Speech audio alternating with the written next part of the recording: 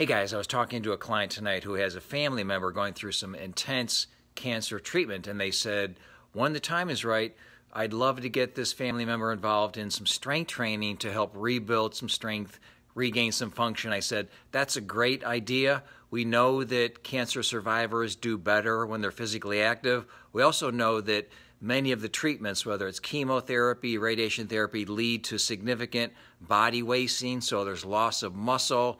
That leads to, of course, more fatigue, less likelihood that someone will be active. So strength training after cancer treatment can be a great way to restore that vital, active lifestyle that is linked to higher quality of life for cancer survivors. If you want to live well after cancer, you've got to be active.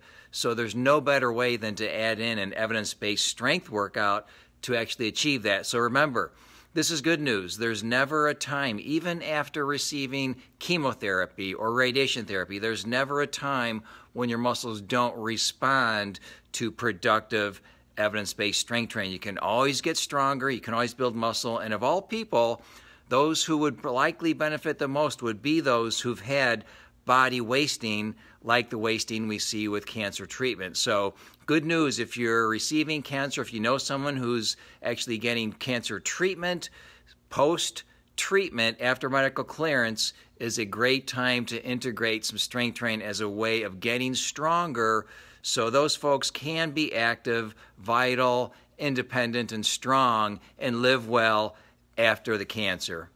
This is day 344 of Train Like a Champion.